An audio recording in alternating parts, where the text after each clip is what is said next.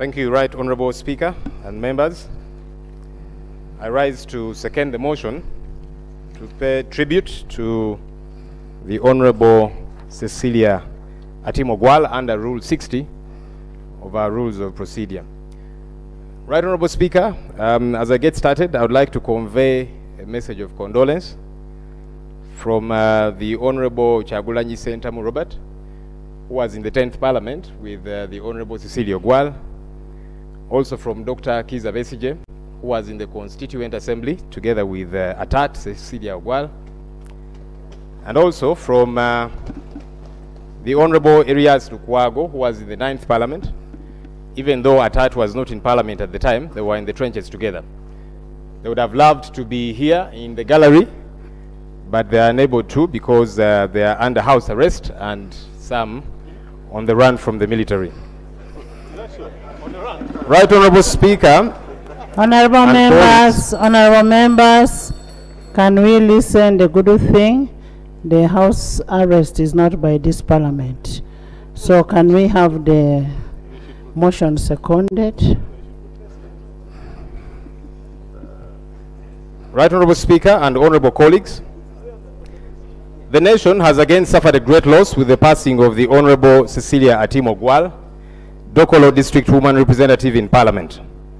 We condole with the family, relatives, friends, the people of Lango sub-region and the country at large upon this untimely loss. While we mourn the loss of our gallant colleague, Right Honourable Speaker, we pay tribute and celebrate a life that was well lived. The Honourable Cecilia Ogwal was a stateswoman of outstanding and unparalleled dignity, a mother, an inspirational leader, one of the few politicians who exemplified impeccable work ethics and acted in the interest of her nation. She embodied peace and was an ardent advocate of affirmative action, rights of women and the girl child in particular, but above all, she was a champion of the rule of law and democratic governance. While Uganda may never see another Atat Cecilia Ogwal, she inspired countless men and women of valor. She deposited herself in many of us. Throughout her life as a leader, the Honourable Cecilia Ogwal consistently exhibited compassion and a strong commitment to foster our national democracy. She gained notoriety when she blatantly opposed the monolithic movement system, which had outlawed multipartyism in our country. It was this bold stance that earned her the appellation Iron Lady, a respect she greatly walked with in life and guarded in action and candid speech. It is with great respect and gratitude that we extend this tribute to Atat, a true guardian of parliamentary institutional memory and a repository of rich experience. Relatedly, we should credit Atat for her effort in the global campaign for women emancipation and empowerment in our country. Women emancipation and empowerment are broadly encompassing concepts and require concerted efforts and comprehensive approach to fusion. It's not enough to boast about the number of women in leadership. These statistics should be accompanied by equitable and efficient service delivery. Right Honourable Speaker and colleagues, the citizenry desire leadership that is cognizant of the plight and aspirations of its citizens and an economy that creates opportunities for all. Right Honourable Speaker, this august House should take cognizance of the Honourable Cecilia Ogwal's achievements and wise counsel, which will forever be relieved in her towering legacy and profound impact on the downtrodden.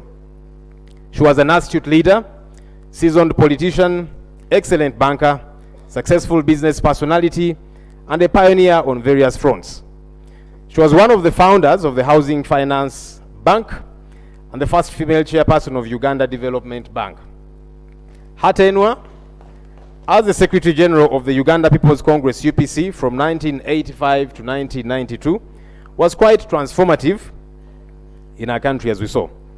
She also played a pivotal role in the Constituent Assembly and participated in the drafting and promulgation of the 1995 Constitution.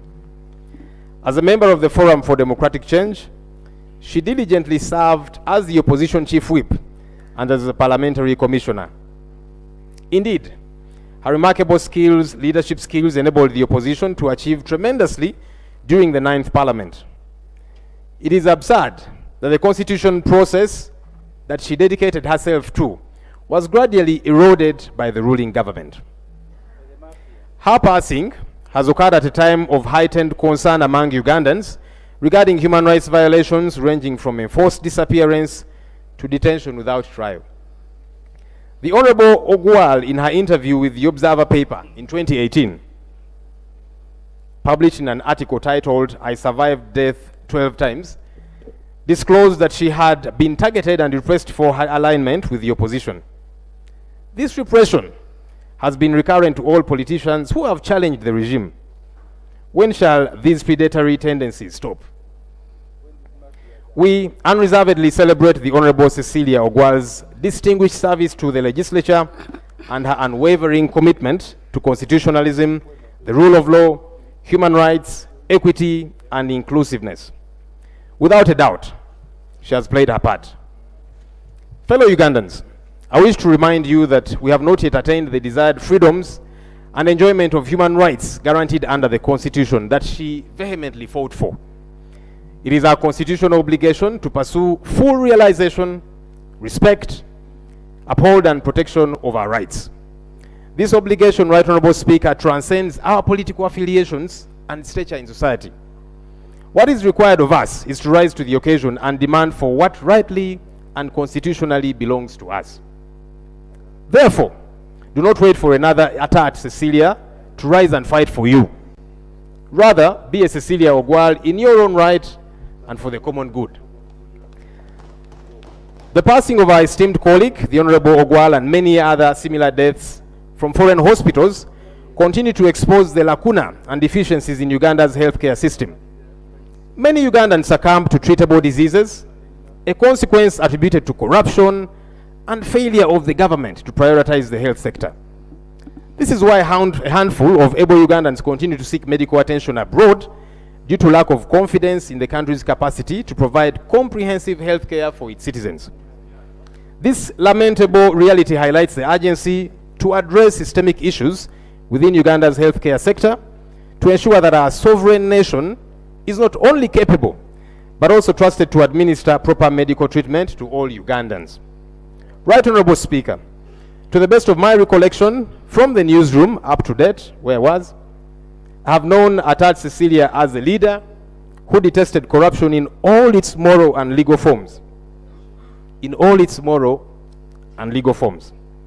We should therefore applaud Atat for her clean record and for advocating for equitable sharing of the national resources to ensure national cohesion and balanced national development.